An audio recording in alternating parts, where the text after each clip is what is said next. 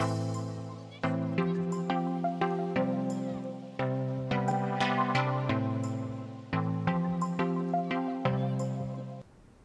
everyone, it's Swanson here. In this video, you're going to learn what is and how to visual journal.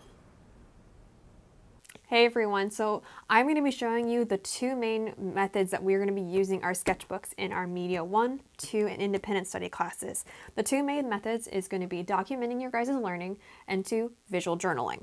So some of you have probably noticed I have these two blue spiral notebooks. A few of you have gotten these ones, but if you got the black hardbound sketchbooks, they still will work just the same.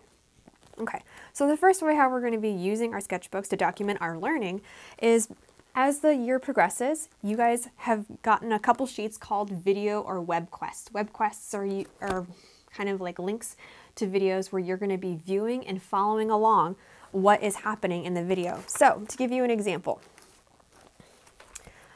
in one video, I was working on some watercolor techniques, and this was a series of actually 2 videos, but I put it all on one page.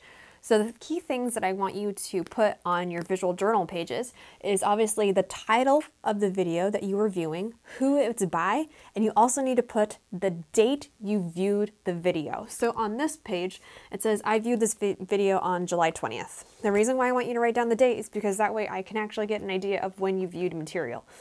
And as I viewed the video, I followed along the best I could. As you can see, these are actually like thick watercolor papers, and I glued them into my sketchbook page. You don't have to actually paint on the paper in your journal. You can if you want to, but for getting to become accustomed to the watercolors and also just the different papers, I decided to actually just cut out some paper and then glued and stacked these papers on top of my actual sketchbook page, journal page. That is completely okay. I want you to feel the need to organize your page in a way that makes sense to you. I even did it like this. I even did a flip one. That's an option that you can do. In some of the videos that we're going to be viewing, you're going to be doing a grid like this when we get to watercolor. So I want you to organize the page in a way that makes sense to you. I also want you to be able to write notes to yourself on these pages. As you can see, I have the title of the video that I viewed, as well as kind of who made the video, my dates down here. I also have little notes to myself, like what worked or what didn't work when I was working on this particular page. Same goes for this one. I painted actually on the paper itself. You can do that. I want you to experiment and figure out what kind of paper is good and what kind of paper is bad when it comes to working with certain media. Either it be drawing, either it be painting, or a combination of both. I want you to kind of learn and discover what works when it comes to working with certain media and certain papers. The second way how we are going to be using our sketchbooks in class is the incorporation of visual journaling.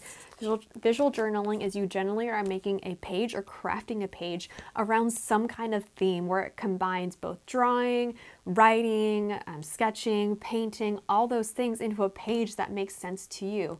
Similar to how we're going to be using the videos to document our learning, I also still want you to date the page when you make it. So I made this page on July 29th, 2020. So actually not that long ago.